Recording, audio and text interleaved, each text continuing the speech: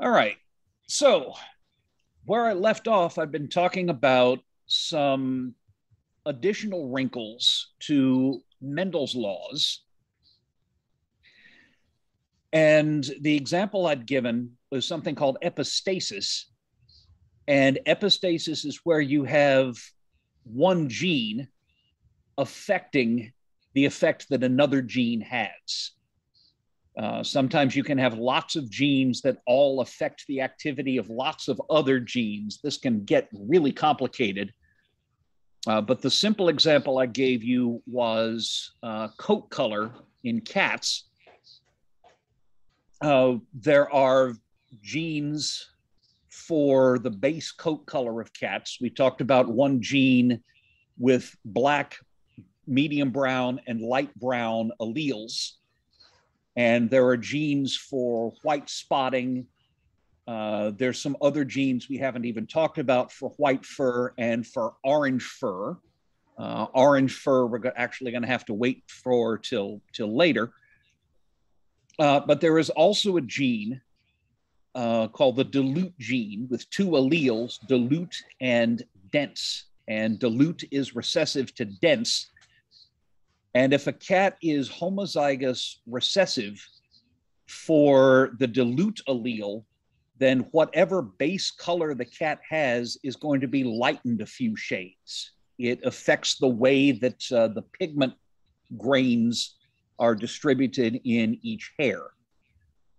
So what you're looking at here is basically a black cat, but the black cat is also homozygous recessive for this dilute allele. So the black is lightened a notch and the cat looks gray. Technically, this is called a blue cat, although to my eyes, it looks more gray than blue.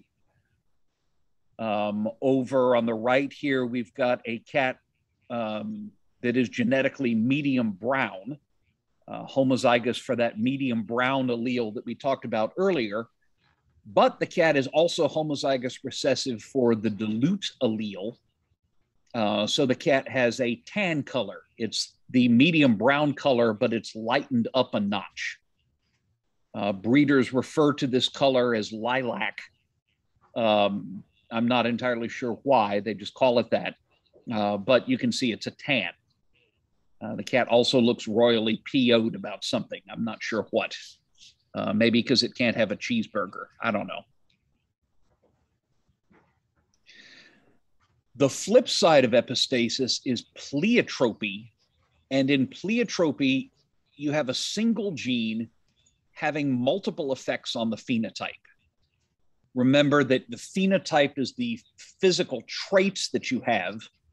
Genotype are the genes that give you that phenotype. So this breed of cats that you're seeing here is called a Devon Rex. And the Devon Rex allele is recessive to the non-Devon Rex allele. You may never have seen a Devon Rex cat before. Most cats are probably homozygous for the not Devon Rex allele. We write Devon Rex as an R with a little E superscript. So here are some Devon Rex kittens, and you can actually see they've got a very distinctive phenotype.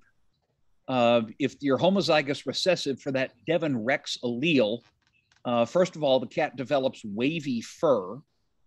Kind of hard to show this clearly in a photograph, but the hairs have a wavy texture, not the straight texture that typical cat hair has. And the face develops oddly. The face is unusually wide. The ears are really big. And the ears are kind of set low on the face, which means that Devon Rex cats look kind of like Yoda. They're sometimes called pixie cats or fairy cats, because I guess they look like fairies or something. So they look, yeah, these kittens here kind of look like Yoda, or maybe baby Yoda, Grogu, or whatever. And that's just one allele. And that one allele happens to affect the texture of the fur and the shape of the face and the shape of the ears. That's pleiotropy for you. One gene has several different effects on phenotype. If you want a somewhat more poignant example of pleiotropy, there's more than one way that you can get a white cat, but there is an allele, or there is a gene that has alleles that give the cat completely white fur. And cats that are homozygous for one type of white fur allele not only develop white fur, they develop blue eyes, and they are usually deaf. Something goes wrong with the way that their inner ear develops, and they're typically born with congenital deafness. Although I'm not entirely sure how they tell, because, I think our cats at my house can hear perfectly well. They just ignore me most of the time. But these cats genuinely are deaf. And that's another example of pleiotropy. Pleiotropy is what you get when you have one gene that has multiple effects on phenotype, sometimes in completely or seemingly completely unrelated organs or features.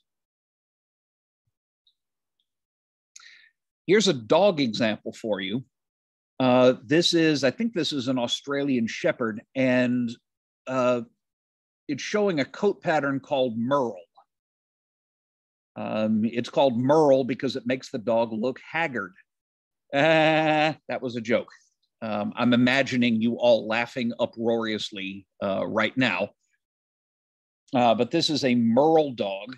And in Merle, large patches of the base color are lightened, and you get this kind of spotted appearance. The same gene, by the way, is present in Dachshunds. Can I go back to the cat example just a minute? The same gene is present in Dachshunds, but in Dachshunds they call it dapple. And Merle happens to be dominant to non-Merle. So the cat example I was giving was Devon Rex cats. This is a Devon Rex. There's a gene that has two alleles. Basically, the dominant allele is not Devon, and the recessive allele is Devon. And if a cat has two copies of the recessive allele for the Devon Rex phenotype, the cat will develop wavy fur and a wide face and large low-set ears. All three of those different effects on phenotype are caused by the actions of one gene. That's pleiotropy. So there's the Devon Rex kittens again, and you can see the effects on phenotype very clearly. They've got these wide faces, big low-set ears, and wavy fur. So like somewhat more cuddly versions of Yoda. And then this is just another example of pleiotropy. Cats that are homozygous for one particular allele that gives them white fur also develop blue eyes, and usually they're also deaf. So deafness, blue eyes, and white fur are all caused by the effects of one allele. If the cat's homozygous for that allele, the cat's going to show these different features in the phenotype. And there's your Merle example. Merle, again, is this patchy coat color. Merle is dominant to non-Merle. But here's the problem. If a dog is homozygous for the Merle allele, genotype, you could abbreviate that as big M, not only do they lack pigment, but they're usually blind and or deaf. And they have abnormalities in the way their eyes and ears develop. This poor dog, you can see, is blind and is quite possibly deaf as well. This would be a double Merle dog, one that's homozygous for that Merle allele. That's why if you're a responsible breeder, you should never breed two Merles together, because a quarter of the offspring would be double merles. If you bred two merles with the genotype big M, little m, then a quarter of your offspring would be big M, big M. They'd be homozygous for the merle allele. Half of them would be big M, little m, and they'd be merle. And a quarter of them would be little m, and they would have a solid color coat. They would not look merle. But if you breed two merles together, a quarter of those offspring are going to be double merles, and they will be born blind and deaf. So that's another case of pleiotropy, where a gene doesn't just affect the coat color, it affects development of the sense organs as well. I can give you an even more extreme example in Manx cats. This is a Manx. Manx means it comes from the Isle of Man, which is a largish island located in between the island of Britain and the island of Ireland. And Manx cats are born with no tails. They also tend to be born with somewhat longer hind legs than usual. So they kind of look, they tend to hop as they run. And it turns out that the lack of tails is due to one gene with two alleles. Tailless is dominant to tailed. The problem is that if you cross two tailless Manx cats, what you end up with is a ratio in the offspring of about 2 tailless cats to 1 tailed cat, which is not what you would expect. You're not getting that 3-to-1 ratio that you might think you would get. You're getting a 2-to-1 ratio. And the reason is that the genotype big T, if you're homozygous for that tailless allele, it's embryonic lethal. The embryo never develops properly. Embryos that get 2 copies of the big T allele are never born. You never see them. They fail very early in development. And so a Manx cat has to be heterozygous, got to have big T, little t. And if you cross 2 Manx cats, you can work this out with a Punnett square yourself if you want to. If you crossbreed 2 heterozygous Manx cats, one of 25% of the offspring get the genotype big T, and those are never born because, again, this is an embryonic lethal.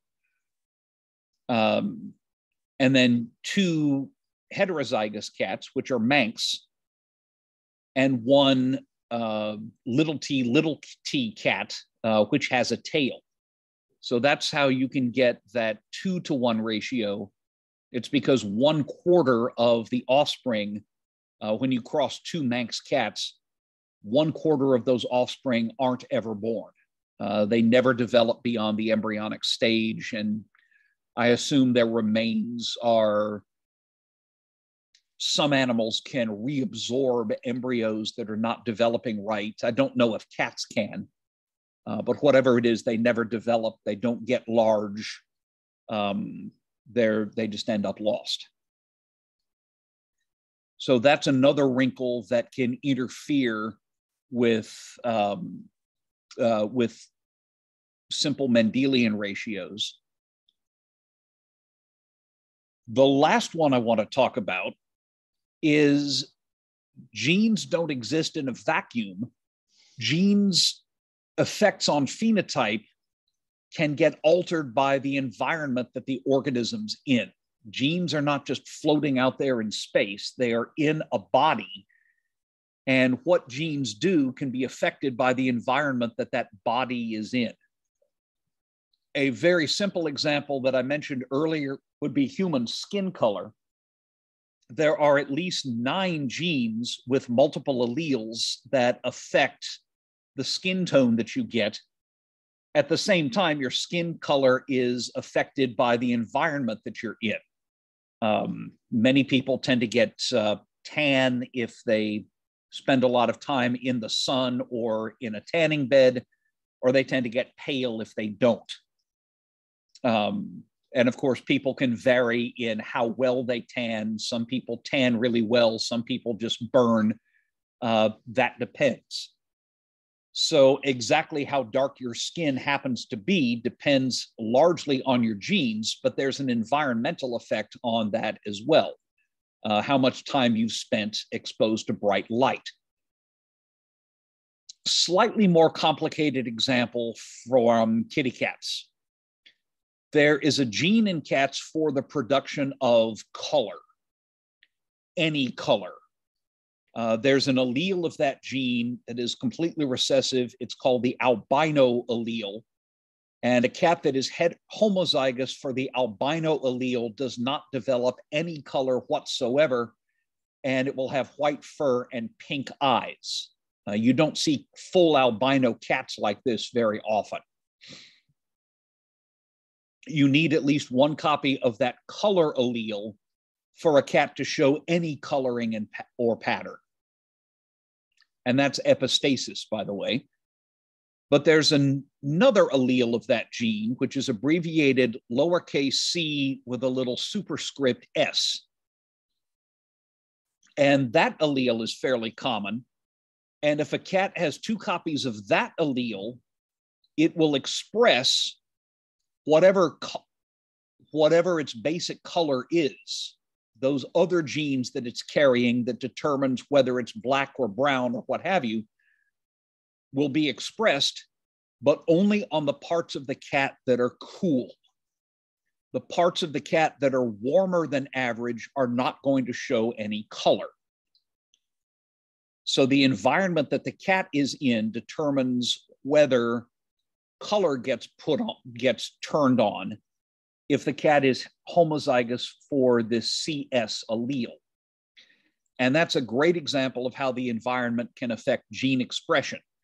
Now think about this. The parts of a cat that are cool are the parts that are farthest away from the core of the cat's body. So the parts of a cat that are cool tend to be the same parts as the parts of you that get cold the fastest if you go outside lightly dressed on a cold day. Think about it. What gets cold the fastest? Your hands, your feet, your nose, and your ears. Right? You'll feel the cold there a long time before you start feeling cold in, deep in your chest. It's the same thing for cats. Cats are coolest, right, on their face, their ears, their hands, and their feet, and also the tip of the tail. And this is how you get Siamese cats. On the left, you've got a cat that is homozygous for that CS allele. It must also have alleles for black color. So it's showing you black color, but it's only showing you on the colder parts of the body. And the cat on the left is what we would call a seal point Siamese. The cat on the right has the alleles for brown color, but it's only showing them on the cooler parts of its body. And we'd call this a cinnamon point Siamese. My parents used to have a cat that was a gray tabby cat, but also was homozygous for the Siamese allele. So the cat had gray stripes only on its face and its ears and its tail and its legs. The central part of its body was this light cream color. And you can artificially affect this, by the way. I have never tried this, but I'm told that you can shave a patch of hair on a Siamese cat's body and strap an ice pack to the shaved patch for a few days. And you'll end up with an extremely pissed off cat that will crap in your shoes. But you will also end up with a cat where the fur will actually grow back dark in color if you artificially cool that patch of skin. You can do this, by the way. There's a breed of rabbits called Himalayans that actually have much the same thing. They will also develop dark pigment only on the cool parts of the bodies, like the face and the ears. And I am told you can shave a patch of fur on a Himalayan rabbit and cool that patch of skin, and the hair will grow back darker in color. Okay, just checking the chat right here. My wife, when she was little, their family had a Siamese cat that spent a lot of time outdoors. And according to her, the entire cat got darker when the weather was cold and lightened up in winter. So I haven't really gotten to observe that myself. But I'm told that Siamese cats that spend a lot of time in cold weather will darken over all of the body and then lighten up in summer. Siamese cats that spend all of their time in nice warm rooms, you're not likely to see that. But that's a way in which the environment that an organism is in can affect the way that genes alter the phenotype. Here's a complete non-cat example that you'll be able to see around here in about a month. These are hydrangea flowers, and I actually took this picture in Kroger, I think, a couple of years ago in spring. Hydrangeas are pretty popular garden plants around here. You'll see them in houses. You'll see them in gardens. My mom's got a bunch in her garden. And you can see that they can vary between blue, pink, and white. Hydrangea plants will only make blue pigment when the soil is a little bit acidic, when the soil is just a little bit acid. If you plant a hydrangea in alkaline soil, less acid soil, they'll start growing pink flowers. And the ability to make any color is the result of genes, but the genes don't determine what color that is. You can quite literally make your hydrangeas change color by altering the soil that they're in. I have been told that if your hydrangeas are growing pink and you want to see them more blue, you can acidify the soil by adding iron to it. So you can drive a couple of rusty nails into the soil around the roots, and this will actually cause your hydrangea plants to turn blue. I have not tried it myself, but I am told that this will actually work. So think about this again. It's the genes of hydrangeas that make them able to make color. The white hydrangea plants don't have the genes for color production, and those will stay white no matter what you plant them in. But the environment determines whether that color is going to be pink or blue. There's a fancy name for this. It's phenotypic plasticity. And it's something you'll be able to see any place that sells houseplants and garden plants, again, probably in about a month. These usually start showing up in mid-March. Keep an eye out for them. You'll see them, and you'll see them growing around town. Phenotypic plasticity.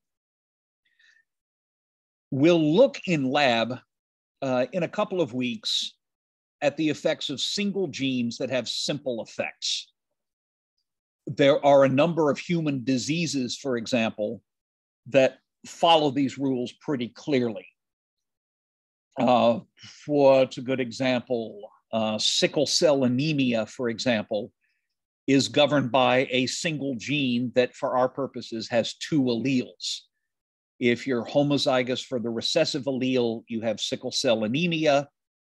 If you're heterozygous, you don't have the disease, but you're a carrier and you can pass it on to the next generation. What are some other examples? Several types of muscular dystrophy, the disease cystic fibrosis, the disease, not MS, I don't think, a disease called Tay-Sachs syndrome. There's a lot of human diseases that follow these rules of single genes with pretty obvious effects.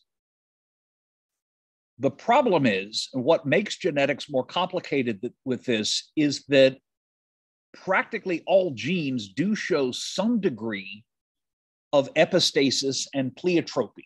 Remember, epistasis is where one aspect of the phenotype is affected by several genes.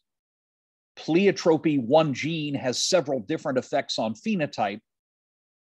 And practically all genes show some degree of epistasis and pleiotropy, and they're also influenced by the environment that the organism lives in. So in humans, for example, there is no single gene for intelligence. There is a genetic component to it in that smart people are likelier to have smart kids, but there is no single gene where, like, if you're homozygous dominant, you're a complete brainiac. And if you're homozygous recessive, you're a complete dip. And if you're heterozygous, you're in between or something like that. No, intelligence doesn't work that way. There are hundreds of genes that have something to do with intelligence. There's no single one that makes you smart or not. And at the same time, intelligence is heavily influenced by environment. If you grow up with interesting and stimulating toys, you're going to grow up a lot more intelligent than if you grow up completely abandoned, in a sterile room or some such like that. The same is true for height and weight. There's a genetic component to your height, but how tall you get also depends on things like your childhood nutrition. As we mentioned, the precise skin color that you have results from at least 9 genes, each of which has multiple alleles. So there's lots of epistasis there, and also on how much time you spent on the tanning bed.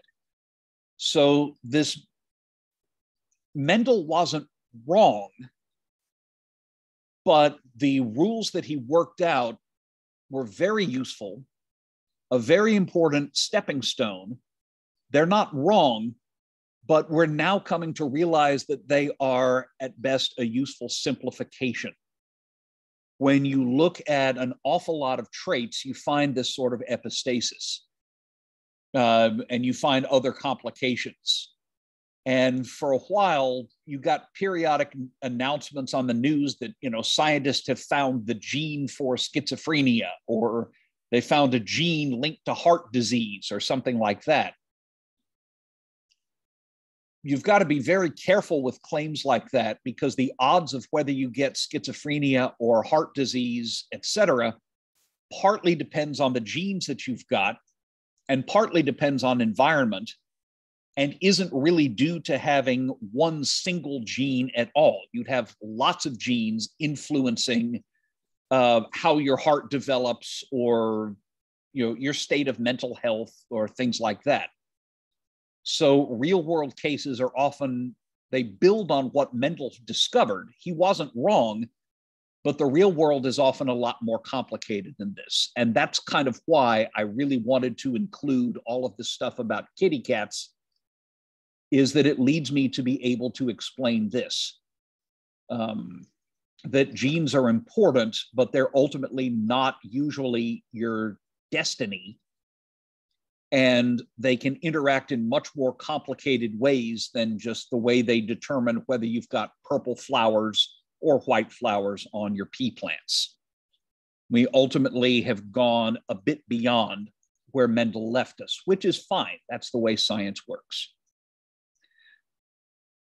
Okay, I tell you what, I have posted a sheet of practice problems on Blackboard in the usual place, and I posted the answers with them.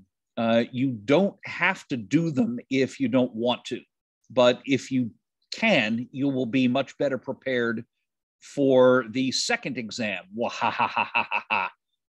which is coming up in, I think, just before fall break, or spring break, rather, I believe. I'm going to post sometime today a second practice problem sheet that has somewhat more complex problems. And what I want to do in the time we've got left is show you one of these problems and then work it for you. And then this evening, I will post that sheet of practice problems and give you more material to work on as you study for the oncoming doom that is the second exam in this course. So I'm going to switch the screen share over to this and try to increase the size a little bit.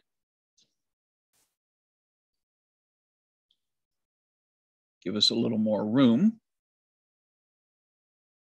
And hopefully everybody can see that clearly. Okay, so this is a practice problem that you haven't seen yet because I haven't uploaded it, but it is the kind of thing that you're going to see on the second exam and on the final. And this is a problem about mice. When I give you these problems, by the way, remember, take the basic ideas from them.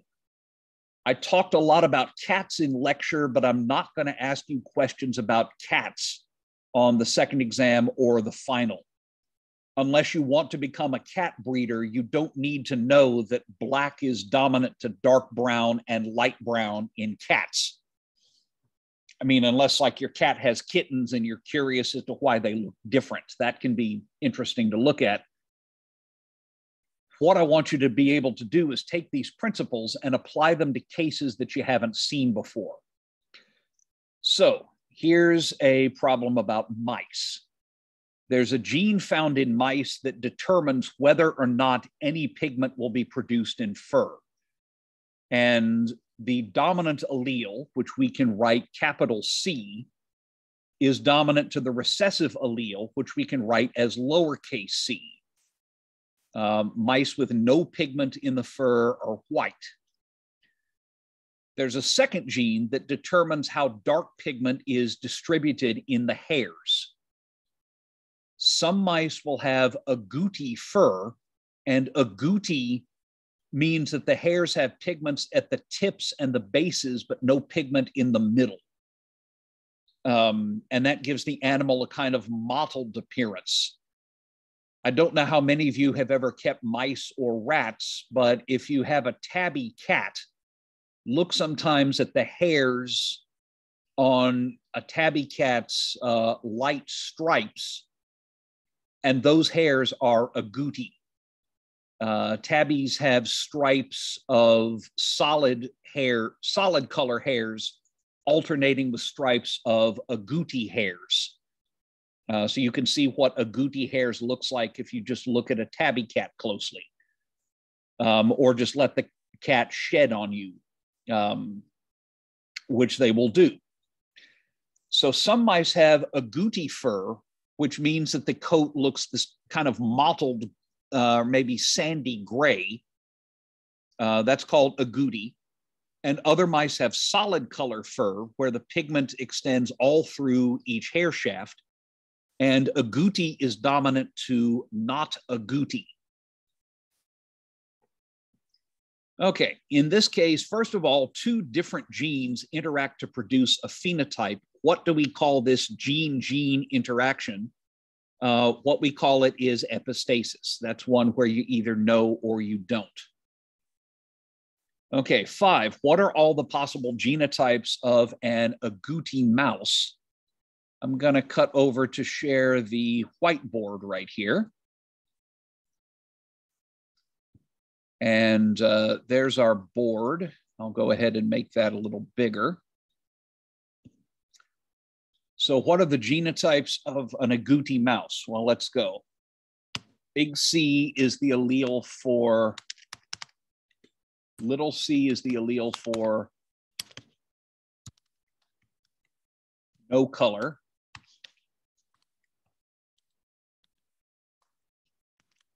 And let me see, agouti is dominant, I do believe. So the big A allele is agouti fur.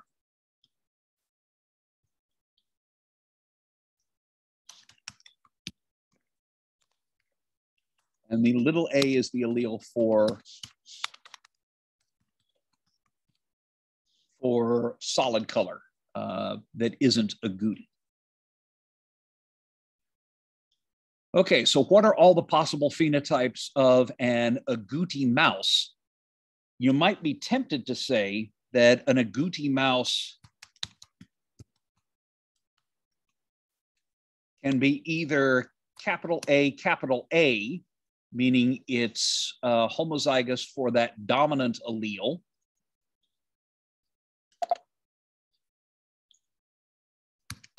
or capital A lowercase a, which would mean it is heterozygous for that dominant allele, and agouti dominates over non-agouti. The problem is that you have to look at both genes, and for a mouse to show any color in the fur and not be just pure white, you have to have at least one copy of that color allele. So an agouti mouse might have the genotype big C, big C, big A, big A, big C, little a, or big C, little c, big A, or big C, little c, big A, little a.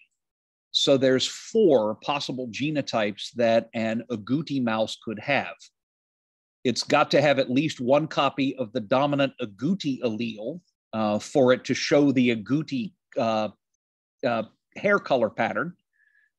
But it's also got to have at least one copy of the color allele in order to show any color at all. And in answer to your question, no, as far as I'm concerned, it doesn't really matter what order you write the letters in. You could write this big A, big C, and so on. That's pretty much up to you. Checking the chat right here. Okay, nothing I need to respond to just yet. Okay, let's go back to that practice problem over here. If 2 white mice mate, can any of the offspring have agouti fur? Why or why not? The reason is no, or the answer is no, they can't, because by definition, a white mouse has to be homozygous recessive for the no color allele. A white mouse must have the genotype little c something. And for a mouse to show agouti fur, it has to have at least one copy of that dominant color allele. But a white mouse doesn't have a copy of the color allele to pass on, because if it did, it wouldn't look white. So none of the offspring can have agouti fur. So the last part, let's say we crossbreed 2 mice, each of which has the genotype big C, big A, little a. Predict the results of the cross. Let's go to the whiteboard.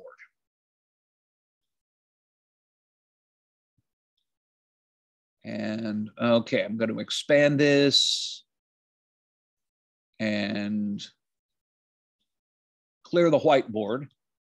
And we are crossing 2 mice, both of which have the genotype big C, big A, little a, crossbred with big C, big A, little a.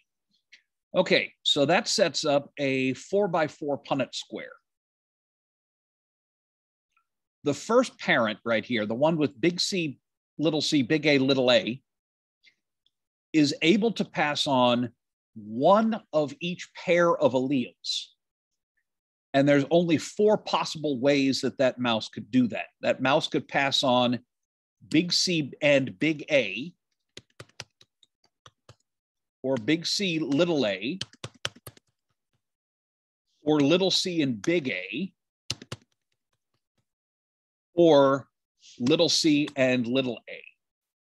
Those are the only 4 possibilities.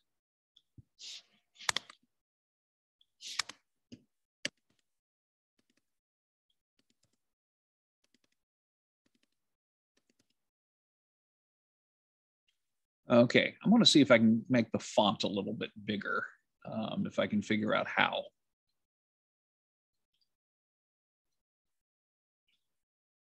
Okay, here we go. All right, that should be a little bigger.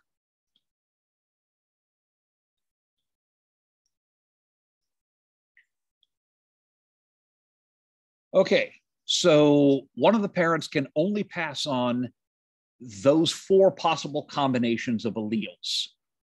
One of the C's and one of the A's.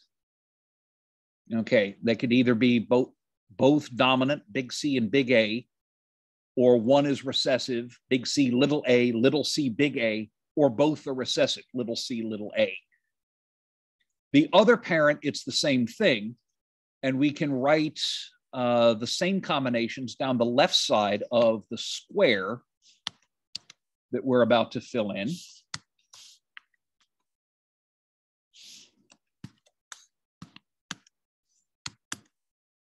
So the other parent can pass on those four possible combinations.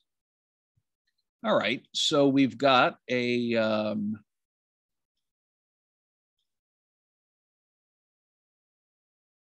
square,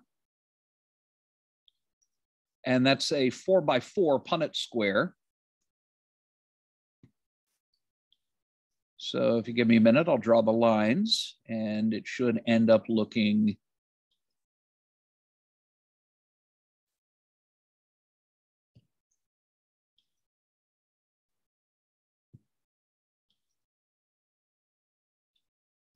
like that. Okay. To fill this in, all we have to do is take the letters and move them down the columns and to the right along the rows, sorting as we go.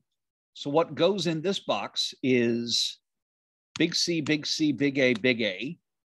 That represents 1/16 of the possible offspring, or about 6.25%, that will inherit a copy of the color allele and the dominant color allele and a copy of the dominant agouti allele from each parent. And then over here we have big C, big C, big A, little a. And over here we have big C, little c, big A, big A.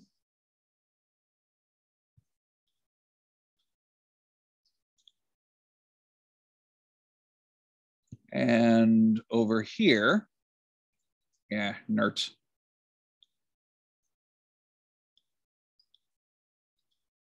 We have big C, little c, big A, little a.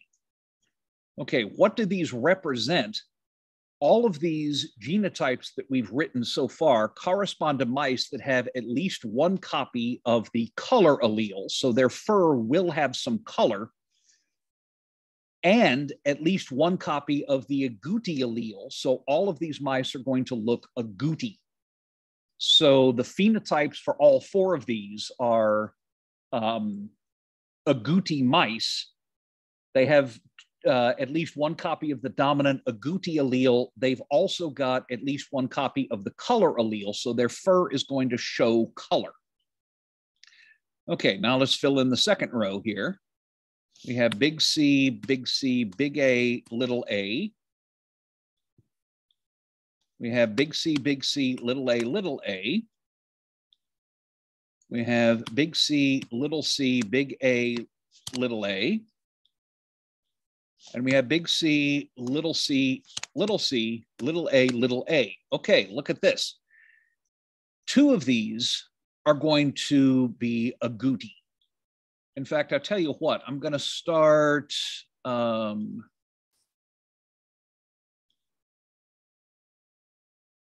tell you what.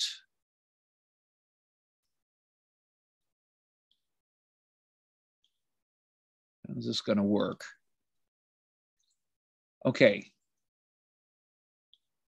The ones that I'm highlighting here in blue are the ones that are going to look agouti.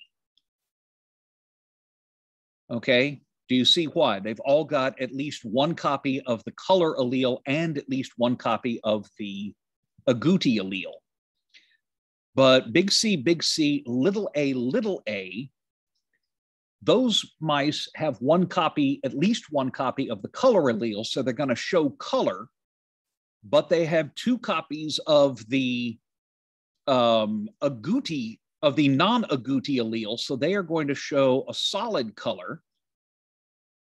And I have just realized that we are almost out of time, so as quickly as I can, I'm going to fill in the rest of this.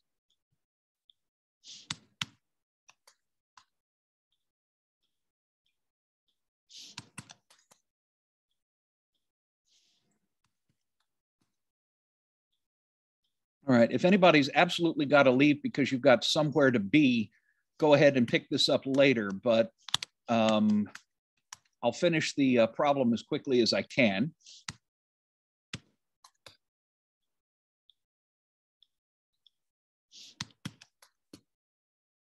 Your finished Punnett square should look like this. And let's see here. Let me see. That one right there is going to be solid colored.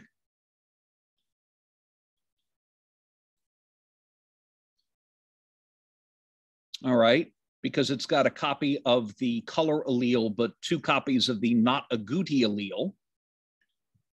Let me see here. That one's going to look agouti.